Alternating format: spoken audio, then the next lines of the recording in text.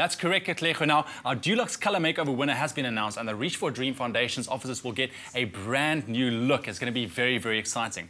Now, when going about painting a certain space, some serious thought needs to go into it beforehand, because the colours that you choose can have a direct impact on your mood and even your productivity. Very interesting.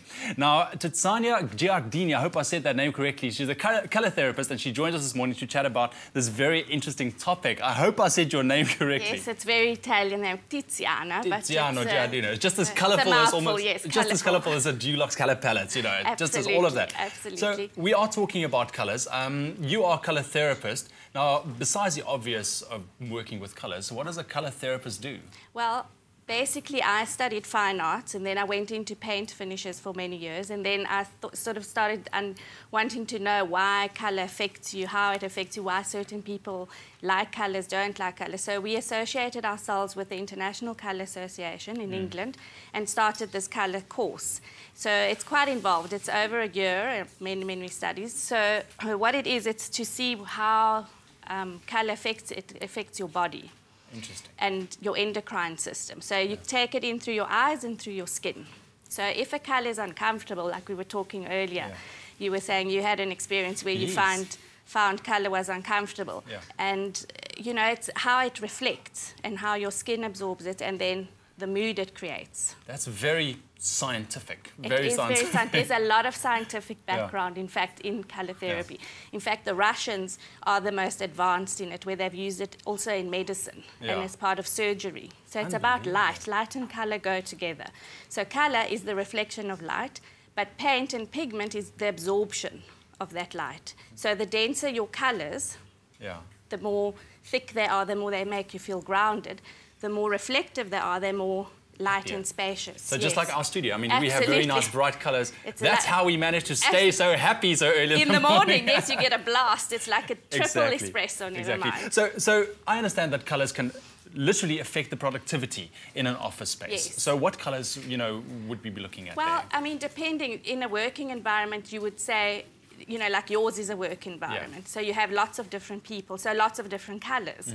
So everyone's got their choice of colour. But if you go into an office, let's say, for example, that for people who work a lot on computers, you've got to take in account the screens. You've got to take in account how that affects the eye. So you almost want to calm the colour. So your greys, your more neutral colours are more appropriate for those kind of environments and gives them more of a corporate look.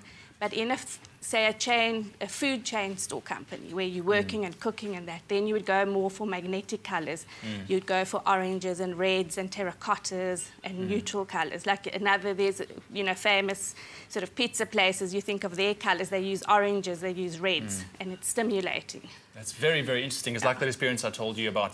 You know, I was in Hong Kong travelling and walking in the subway, a lot of people there, but they painted the colours, or the walls, the colours, a very off colour. Yes. And I found out later that's to get people moving out of the subway. And it's amazing how it just affects, just looking at the colour and experiencing it, what it does to you. Absolutely. It's like saying, what do you want the colour to do for you? So in that case, as you say, they wanted people to move quickly. If you go to a restaurant, which is also a working environment, you want to go and eat and relax, then they create the ambience.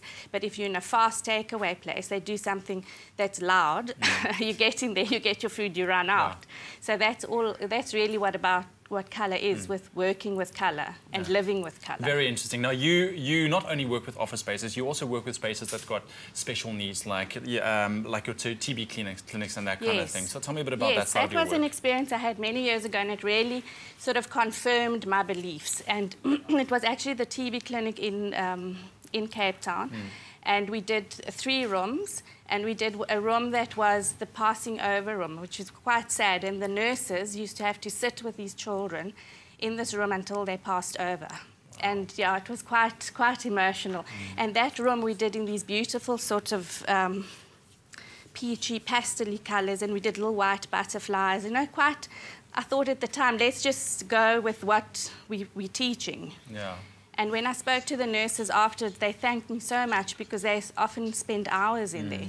And, you know, that really confirmed the use and the power of colour and how you can get them to relax, the nurses and the child. Yeah. And I also understand, you know, by creating these colourful spaces within wards like this where children are, it also, in a sense, speeds up recovery Absolutely. as well. Like we specifically used colours that have got to do with the lungs. So your greens and your sort of turquoisey blues, which are autoimmune colours. They stimulate that. So that also in the wards, we saw the difference in the children as well. Very, very nice. Yes. Now looking at a space, just lastly, some of the factors that you take into account when looking at a space and say, okay, so what are you going to do with this? What do you take into account? I take into account, first of all, the lighting and the environment it's in. Are we in the city? Are we in the country? Are we in Johannesburg, which is a much stronger light? Are we in Cape Town? I take that into account, and then I take into account the people that are living in that environment and what are they doing? What is that environment for? And those are the factors. So in private homes, you'll only have a family living, or maybe 4 or 5 people. Office environment, you take account how many people, and then you work from that. You speak, you see where they want to go, what kind of characters they have, if they're very busy characters or calm. Do they need to be stimulated? Do they need to be calmed down? There's it's a so lot. many things. We could be here for hours. Sure. Tiziana, thank you so much for joining. Give us some insight. Very, very interesting. Thanks for having me. So next time you do want to paint your space at home, put some thought into it, because those colours might affect you either positively or negatively. Right now, we are very, very privileged to have the Wynberg Junior Girls Musical Ensemble with us this morning, and they're about to make us some great, great sounds. Stay with eXpresso and SABC3.